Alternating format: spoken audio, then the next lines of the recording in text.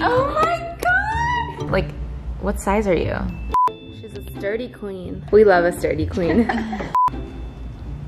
Goggle up. And on his platform he had a house. Yeah, Timbit. Oh my god. What's up guys? We're really excited for today's video because we're doing a very special room makeover. A family friend of the office and has been dying for a room makeover for a long time, so we've been getting supplies ready and today is the day we're gonna do it. Okay, Timbit, come on in. Oh my god! This is Daniela and this is her Timbit. This is us. I'm internally crying right now. He's such a floof. He's called Timbit because we have donuts that are like donut holes here. And he looks like a Timbit because he's just like a ball of dough. So basically we're going to give Timbit a room makeover because as you guys probably know, hamster cages are like questionably not cute. Functional, but not cute. A friend. So this is his cage before. Like, not the cutest hamster cage. And he needs like a little bit bigger of space. So what do we have for the new cage? So currently, oh my god, that's heavy. We have a fish tank because this is actually not that safe for them. The wires, they can climb up on them, get stuck, and all scary things. This is safer because you can see the hamster better. It's 23 gallons. There's like ASPCA guidelines for how much space hamsters need. So you can look that up if you want to be like super safe. And then this wheel is like the cutest thing I've ever seen in my life. It's so much better than the plastic one. A lot of like standard hamster wheels are too small and so they bend their back and it just causes back problems. The last thing we got was this little glass drinking tube, and the glass drinking tube, like it'll stick to the side of the tank, and apparently glass is just safer than plastic, like BPA and stuff, I guess. Okay, so that's what we have to start with, and we are going to do a Scandinavian inspired hamster cage. Hamster's dream mansion. This is like me making furniture for my Barbies when I was little, but now there's like a real thing that gets to live in it. And we're gonna do it all out of like natural wood. We're gonna make sure it's safe. And cute to look at. And cute. First things, should we make a plan for it? Let's make a plan.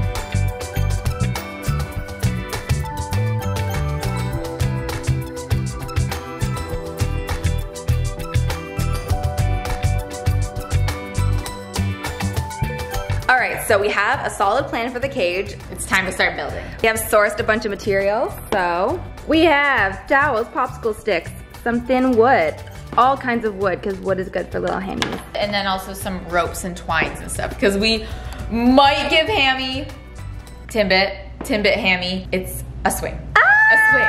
Okay, you're gonna show them how to do the first platform? Yes, okay. So we measured out, we realized that we want it to be 7 inches tall. To make the platform, we're using this 1/4 inch piece of plywood. I'm just gonna cut it to size.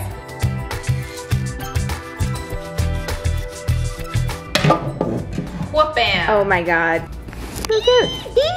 And then I'm gonna use some thick dowels that we have as the legs. And then I think we're gonna use some wood glue and then a nail from the top. All right, I can get rid of this tape. It looks great. My next step is to add a ramp. I'll first make the ramp and then figure out how to attach it. I'm thinking like some like little ropies. So we're thinking 4 inches wide because little hammy isn't that big. Yeah, like there, ideally.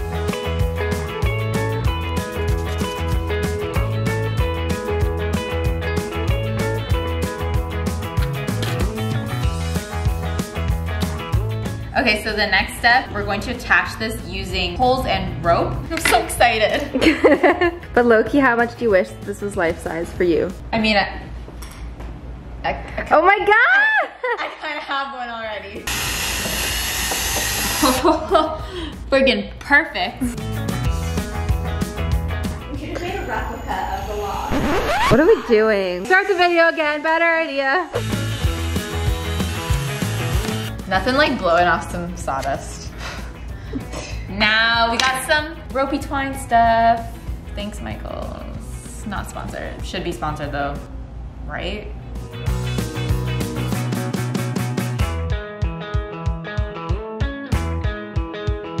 Okay, the last thing I'm going to handle before I hand this over to Becky to make the house, I'm going to make a swing. So we're gonna use 3 wide popsicle sticks, then 2 smaller ones to use as supports. drill 4 holes for little cords coming down. Pallet swing, throwback to old school Sorry Girls.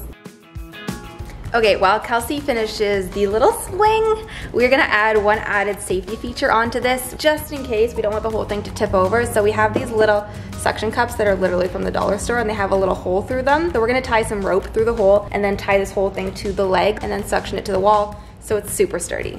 Okay, the swing is done and it is so freaking cute. But next, I'm gonna work on building him a little house that sits on our platform. I'm gonna make the walls out of these large, thick popsicle sticks and support it with some smaller ones. And then I'm gonna do a roof as well. So I just cut the last strip of this one wall on an angle so that the roof can be slanted. So I'm gonna do this on both sides as well.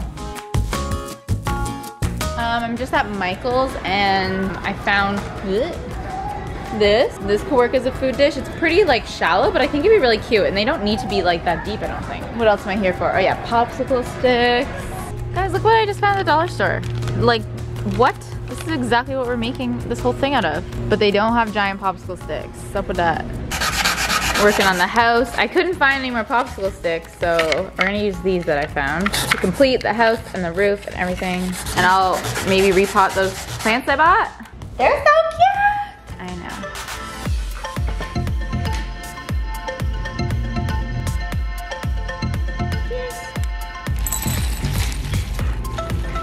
Okay, we've got 2 side pieces with the slanted roof, a back piece, the actual roof, and then 2 pieces for the front. And the door is gonna be like this tall, like architecturally cool piece that doesn't really have a top, it's just 2 sides.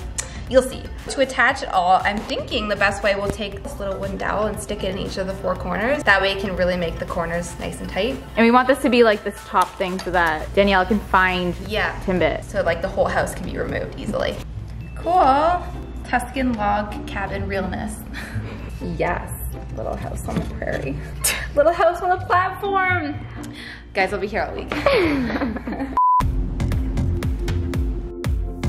Oh my God. Holy mother. Beep, beep, beep.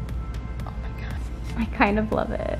Only kind of? I totally love it. All right, all of the builds for the new house reno are done. So now it's time to start the decor. First, we need to attach our suction cups, right? Yes, I was telling you about these earlier. They're just like an added safety tip, so. I feel like you're supposed to like wet them, I don't know. I think so, for maximum suctionness. Yeah, she ain't going nowhere. Okay. Casa de Timbit. Mm-hmm. And I think we should put some bedding in it, right? Yes. Bed it up. So freaking cute. I want to live here. Okay, we're all done this part. Now it's time for the final touches.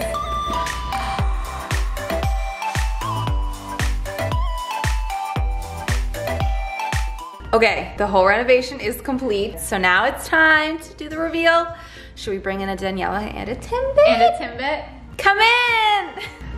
Okay, Timbit, eyes closed. Are you ready for the big reveal? 3, 2, 1. Timbit! Do you love it? Oh my God, how did you guys do that? I know, right? Look at that, wow. Okay, let's put him in. Welcome to your new home, buddy. Oh my God. Look at it. It's your new wheel, it's so big. So Timbit, you'll notice in this corner we gave you a brand new wheel that's so much bigger than the old one you were working with. And your home has been entirely renovated to be all wood and gorgeous, and you don't really care. He's like, it's time to sleep. Oh my God, he's so freaking cute.